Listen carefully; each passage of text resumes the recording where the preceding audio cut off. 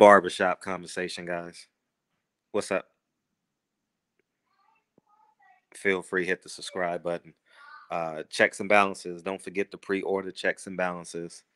Um, May 19th, Malcolm X's birthday. Don't forget. Don't play yourself. Make sure you go pick it up. Go pre-order it right now. And I was just thinking, like I said, I didn't finish that interview. I just think Floyd says the same 200 words in every interview, and it all comes down to him, how much money he has, and how much money he's making. I think it's now getting to the case where um, it's no point even watch his interviews. I think he's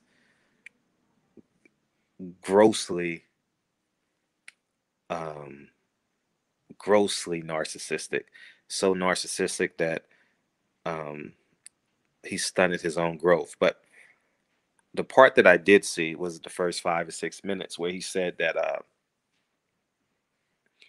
he took the check for $1 million, and and he claims that he owns PBC. But first of all, y'all called y'all thought I was lying. Y'all called me a hater. Fred is just a hater. But now this is the lead story in boxing.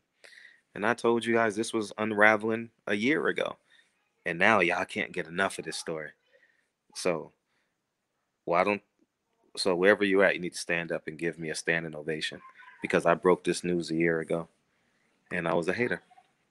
Anyhow, um, he says he owns PBC a year ago, or whenever he says it, and he's in charge on the other end. But he couldn't change either date. If you own PBC, you can change your date. You could move Tank Davis' press conference to Friday or move it up to Wednesday. You know what I mean? So at the end of the day, I think that it's just a whole bunch of hogwash. Al Heyman does all the scheduling for PBC. Al Heyman has not paid Floyd Mayweather all his money, and it's going to implode. It's really, really going to implode when Tank Davis starts moving without Floyd and moving without him. I told you, summer 2022 is going to be at. Oh man, I told y'all, it's going to be a hell of a summer, and here we have it. It's going to be a lead story going all the way through the summer, and that's basically the truth, man. But I just wanted to come on here and let you guys. We will be talking about this tonight in the barbershop.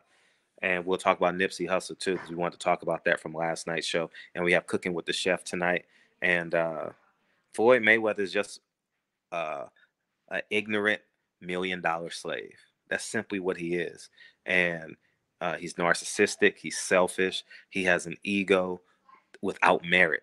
You understand what I'm saying? And I don't respect that. I don't respect it.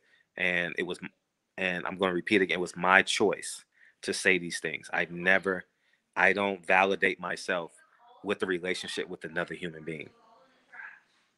And I validate my relationships.